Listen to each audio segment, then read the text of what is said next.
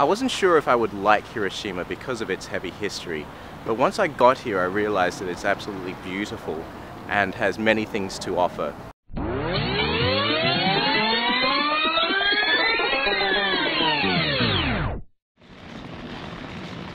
Off to Hiroshima today.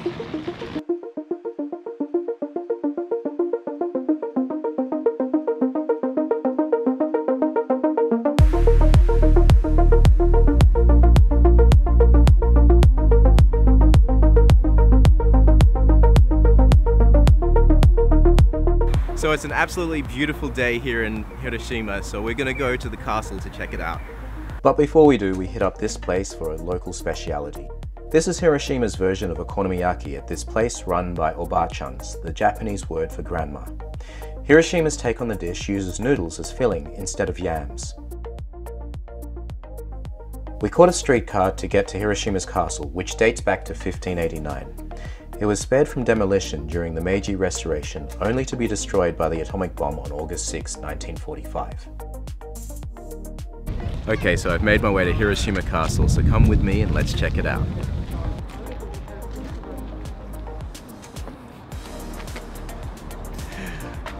Okay, lining up to go into the castle.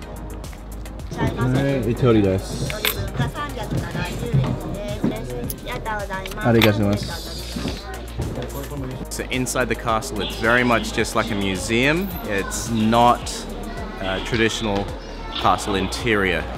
The original castle, of course, was destroyed during World War II, during the atomic bombing. Hiroshima Castle is also known as Carp Castle, which you can see right behind me. Japanese castles adorn their roofs with a pair of statues like this, as an emblem and form of protection against evil spirits. Hiroshima's in the shape of a carp. I'm now standing in the castle tower, which was an essential defense mechanism against any potential attackers.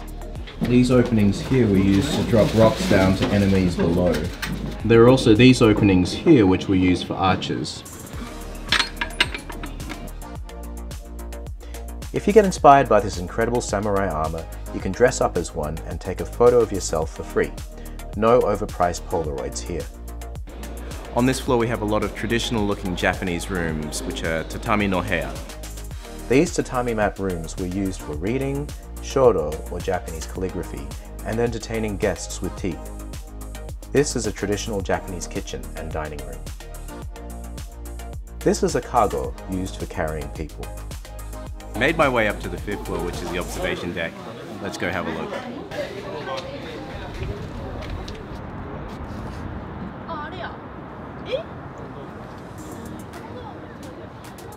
Okay, so it's a beautiful view up here.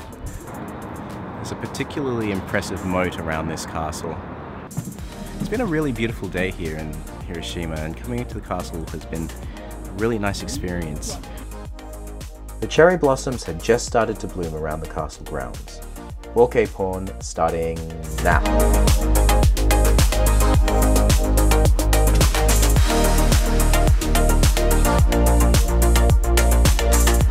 Hiroshima Castle, done.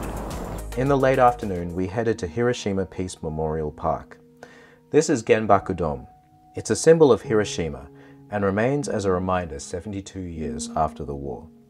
Originally Hiroshima Prefecture's Industrial Promotional Hall, this World Heritage listed site was essentially ground zero when the bomb detonated 600 meters above. The Hiroshima Cenotaph is a monument that has all the bomb victims' names inscribed on it.